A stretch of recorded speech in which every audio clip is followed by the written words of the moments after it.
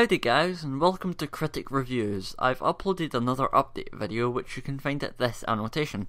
It should give you everything you need to know about my channel and what I plan to do with it going forward. But for now, I'll be reviewing an episode which I didn't used to like, but recently I found quite a lot to enjoy about it. That episode is Wonderbolts Academy. So with the quality of Season 3 improving, what with episodes like Magic Duel and the always lovable Scootaloo and Sleepless in Ponyville, we reach episode 7, which is Wonderbolts Academy. In this episode, Rainbow Dash applies to an elite training academy to become a Wonderbolt, truly the next step to accomplish her life goal. But does this episode soar like a jet, or does it just kind of sink like a lead balloon? Well, let's find out in this fantastic 52 review. So the first thing that comes to the surface for me in this episode is the Wonderbolts as a military force instead of just an ensemble of show ponies, sort of introduced in Secret of My Excess and confirmed in Season 4 with Testing.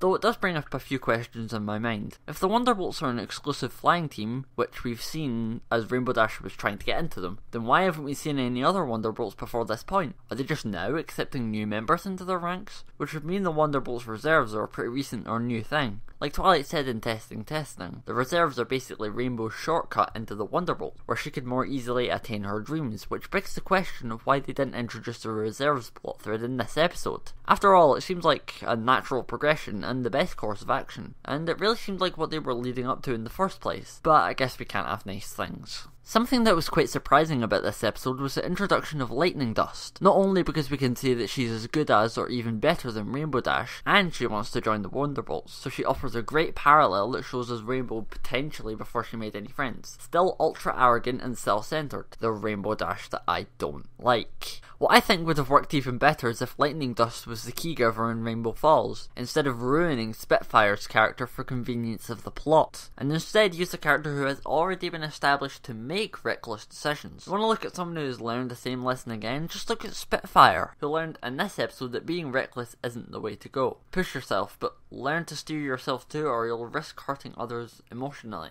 or literally. And it was the same callous behaviour in Rainbow Falls that got her into trouble again. So it seems like she just doesn't learn her lesson.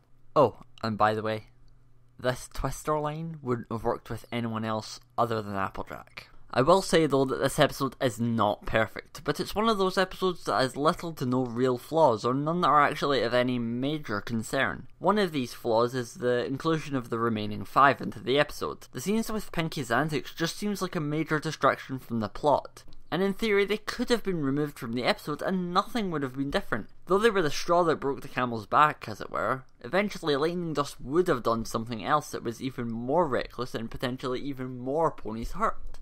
If destructive behaviour is rewarded, then the behaviour will only get worse and worse. You need to deal with it head on before such a thing can happen, otherwise people really might get hurt, and that's not a good thing. But I guess you already knew that. But in all honesty, Wonderbolts Academy is a great episode. The pacing seems natural and the characterisation of the ponies featuring in it seems plausible and commendable. And that's saying something for some pony like Rainbow Dash, who I'd say is hard to balance. Make her too cocky and she's unlikable. Not cocky enough and she's just not the same. But this episode strikes a great balance where we can clearly see she knows where the line is and when it's been crossed, which she observes with Lightning Dust. Anyway, that's my review of Wonderbolts Academy. I'm the Ponyville Critic. Thank you for watching.